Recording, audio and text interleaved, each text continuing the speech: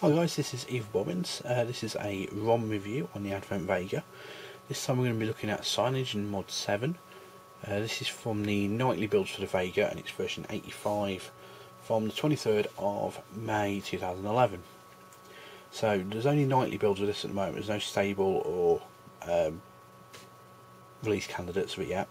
So they're still kind of working the bugs out. So you will find a lot of things in this ROM that shouldn't be there, and little tweaks that they are working on. So for example, on this at the minute it looks very much like a phone interface. So we've got ADW as the launcher, we've got the phone icon here like you do get with some of the ADW based ROMs. We've got messaging. I'm not sure if contacts is usually in the ROMs. I've seen it a few, but you can see it's a little bit jumpy and a little bit whizzy on there. The camera does work in this, which is pretty good. I've not seen that working in many custom ROMs. I say many ROMs, many of the honeycomb based ROMs. The menu buttons at the bottom on this one, so you've got your menu buttons, sort of your home, your menu, your back. You've also got this extra button here, which is quick access to your notifications, and a few extra little bits like Wi-Fi, Bluetooth, location and volume. So you've got a quick hide on that. We'll jump into settings. You can see here we've got a few extra ones over the basics. We've got Cyanogenmod settings, ADW launcher settings, we've got profile settings, which is more of a phone based thing, but I have made it say about tablet rather than about phone. So you can see there we're using the Vega with the Cyanogenmod kernel, and we're using version 2.3.4 of Android, so sort of the latest and greatest of Gingerbread. There's a few apps in the menu. So we've got a nice see-through background, so it just hides the desktop, but it's nice and transparent. And we've got things like DevTools.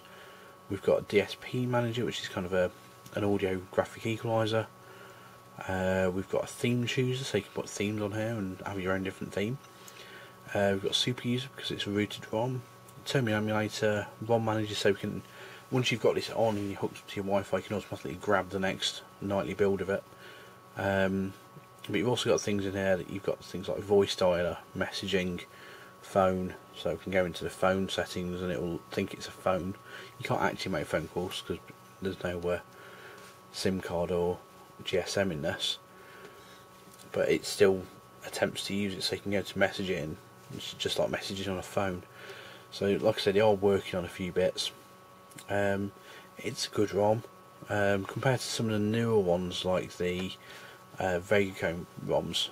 It's not quite there.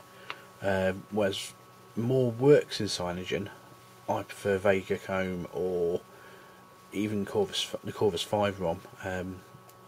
This has just got a lot of settings that you'll never use. So things like you can go in and change the size of your virtual memory, or you can change your lock screen memory, but you can also go into the CPU settings and overclock it as part of the background settings, so you don't need to set CPU, which is a good thing. Overall, once Cyanogen's got there and there's a release candidate of it, it will be better. It won't have some of the phone bits and bobs in there, and it will be a good ROM to use. It'll be a good option to go for. But at the minute, with the nightly builds, I wouldn't recommend you use it as an everyday ROM. But by all means, have a play. It's not a bad ROM. It is very fast. That's one thing it has going for it. It is very fast. Cyanogenmod on any system's fast. On your phones, it's you can double the speed of some phones. But on the Vega, it's not one I go for really. There is a few nice options in there. So you've got you can get a reboot, and you can tell it what sort of reboot. So you can get a recovery, a bootloader, bits and bobs that should be in there.